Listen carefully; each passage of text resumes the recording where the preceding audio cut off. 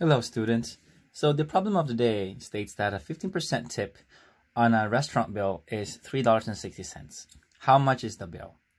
If we were to paraphrase this statement, it would be the same thing as saying 15% of the bill is $3.60. So remember, let's change this into a mathematical sentence. So 15% is 15%, that's the percent, of, usually in this case, means to multiply. The bill, do we know how much the bill is? That is a question mark that we do not know. Is, for this case, means equal, and this is the result, which is the amount of tip. All right. Now, from here, let's identify what's missing. We already know what's missing is the bill. So that means B for bill is the amount, the dollar amount that we do not know. Now, it's easier to work with percent problems if we change this percent into a decimal form. So how do we change a percent to a decimal form? There's two ways. The first one is to divide this by 100. Or the shortcut one is to move the decimal point 2 places to the left. 1, 2, and that becomes 0.15 or 15 hundredths. So multiply means to multiply. And we do not know the bill, that means B, is equal to the result. The tip is $3.60. Now, I know I said that we're on pre-algebra, that we're supposed to use the dot or the parentheses, so I'm going to change that part. So we got 0.15 times B equals $3.60.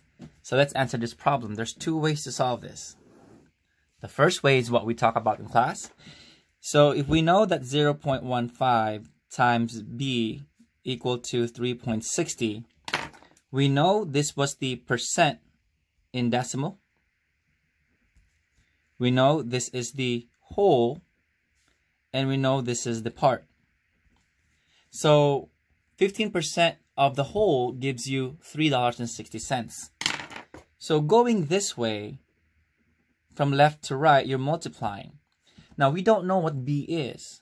So what we can do is think about what we can do with these two quantities, these two values. So the inverse of multiplication means the opposite of multiplication is to divide. So the opposite of multiplication is to divide. So now, since we don't know what B is, so let's divide 3.60 and by 15 hundredths. So 3.60 divided by 0.15, and that gives us $24. So the bill is $24 because 15% of 24, if you use your calculator, will give you $3.60. Now, the other way is, if you remember how to solve one-step equations, we already know this is 0.15 B equal to 3.60. Now, how come? Remember, 0.15 is being multiplied to B. So 0.15B is a product of 0.15 times B. That's why we got this. Now remember, one-step equation. Since it's being multiplied, what do? We need to do this inverse operation, undo multiplication by dividing by its coefficient, 0.15, 0.15.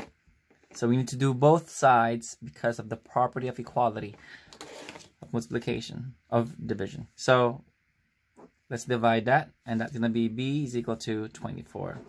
So it will be the same thing.